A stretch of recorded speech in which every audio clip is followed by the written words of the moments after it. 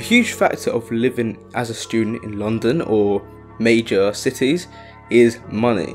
In a survey carried out in 2019 with 3,385 students, it was discovered that 62% of these students said that their maintenance loan wasn't enough to make ends meet, meaning they had to turn to other sources such as familial support or a job.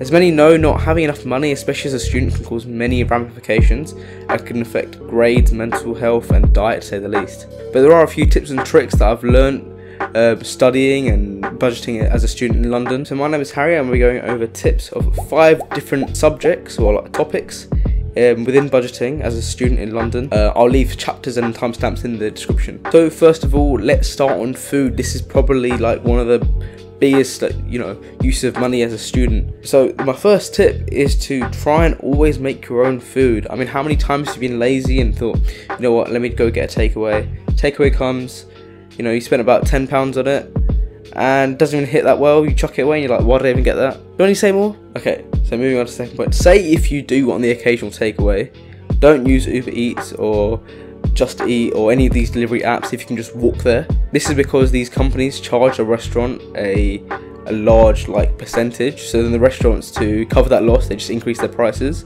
on these apps.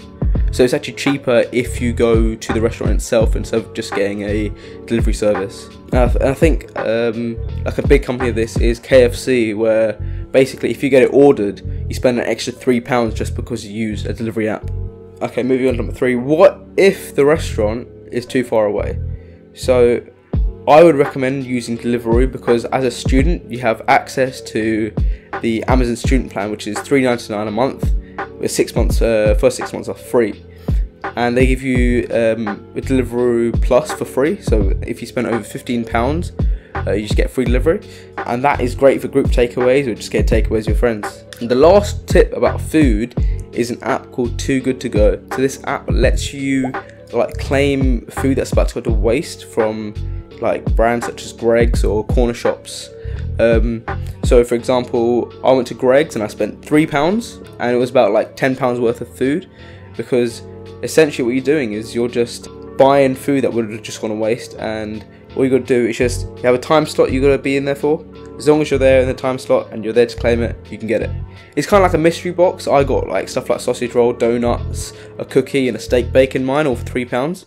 The thing is, on the app, when they do go live, they go very, very quickly, so you're going to be quick to claim. So a big staple of university in England is the large drinking culture, and this can be quite a cash burner for students. So here's just some money saving tips for that. So first of all, go to Asda if you want legit brands. I've seen that usually they always have lower prices compared to other supermarkets. But then you also have a Tesco Club Card. The Club Card allows you to get some alcohol really, really cheap. So I bought a bottle of Malibu 70cl for about £10, where another place it would have been an extra £5. But then if you're really on a budget, you can go to places like Lidl or Aldi, which have knockoffs of these alcohols. I've heard that they usually taste the same. There aren't much difference in actual taste. It's just the brand name and the price, really. They're much more cheaper. So then another thing is transport, especially in London, because it can just rack up and be quite expensive. So walk wherever you can because it's free and it's exercise. And secondly, try and use public transport as much as you can, unless it's late and for your own safety, then I guess get an Uber. And then also thirdly, get a rail card, student rail card. If you have a student bank account, I got mine at Santander. They just gave me a free rail card, which is usually worth £70.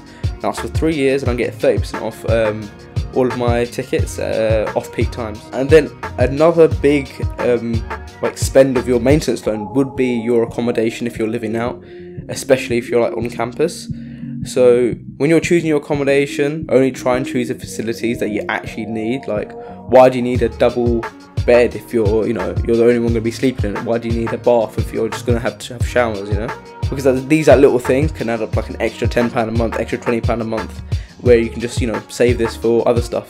And now moving on to actual uni material, I haven't bought a single book since I've been here at uni. And that's because books can just be so expensive, especially if you buy the latest edition, which I highly recommend that you don't, because these newer editions aren't that much different to older editions. But if you want to make sure, ask a lecturer about it, and they would recommend you a a good addition, and maybe if it's in a uni library, you can probably pick it up there for free as well. If worse comes to worse and you can't find it anywhere in your library, and just, it's too expensive, you can always find it as a PDF online somewhere. I'm pretty sure it will be there if you just look in the right places. So thank you guys so much for watching.